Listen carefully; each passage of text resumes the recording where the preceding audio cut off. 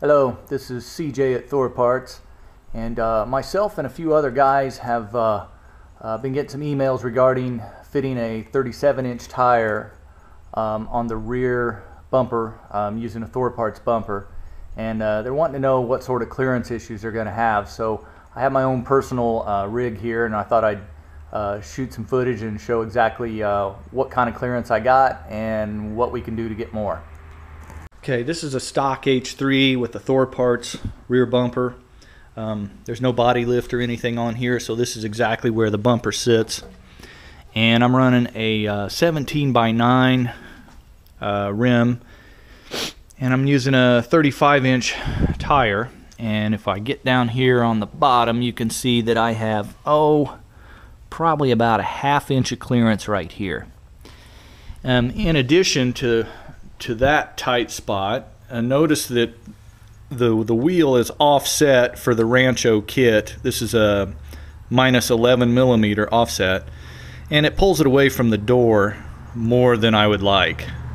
So in addition to raising the spare up, I also might want to pull it back into the door about maybe another 1.5 inches, and I think all that can be done by cutting and chopping the spare tire bracket here. The idea here is to avoid having a gate, which are sort of a clunky, inconvenient way to get in and out of an SUV, in my opinion. And then also the other thing we're trying to avoid is putting the spare up on the roof, which, as you can see in the case of my truck, is not going to work, or possibly locating it inside. But I think the ideal spot is to keep it on the door. Okay, so here I have taken the bracket off. I got it out here in the sunlight to show you a better idea of what I plan to do with it. First thing I did is I took a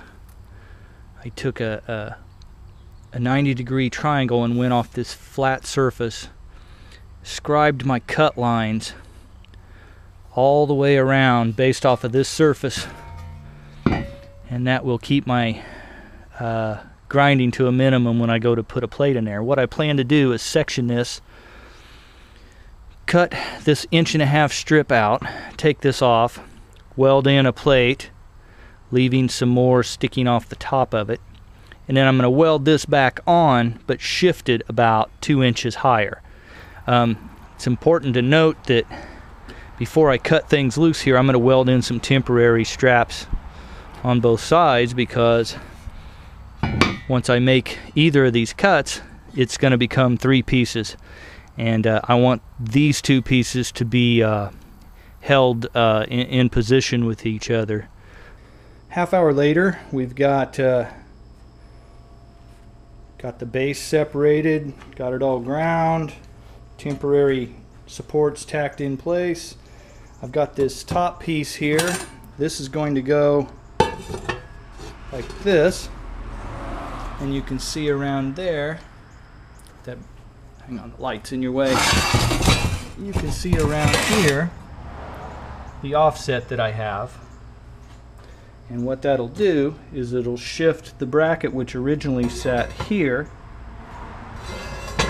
up to here. Fast forward about an hour, and here's what the bracket looks like. I have sectioned this piece loose from these and slid it up 2 inches. Also, I have cut about 1.5 inches out to bring it closer to the truck. Got me a piece of 3/16 here in between them, and I am going to put some additional gussets in this area, and then probably on the back side too. The hole I need for my license plate wiring. I run a rock hard license plate kit that mounts the plate to the spare, and the light for the plate comes through here. So we're going to give this a check fit, and then if everything is cool, I'm going to weld up some gussets, clean it up a little bit, and send it out for powder coat. One more thing I thought I'd mention, and this is true for any H3, these studs are pressed into the back side of this plate at the factory, and there's been several cases of these spinning when people have a flat tire on the side of the road and they try to take their spare off. The nut stays locked to the threads and the stud spins, and that obviously means no spare. So while I got this apart, and I recommend this to anybody else if they have a welder, is to put a couple tack welds on these to keep the studs from turning. So we're going to throw this on here and see if I gained enough height to get a 37 on the back of my truck.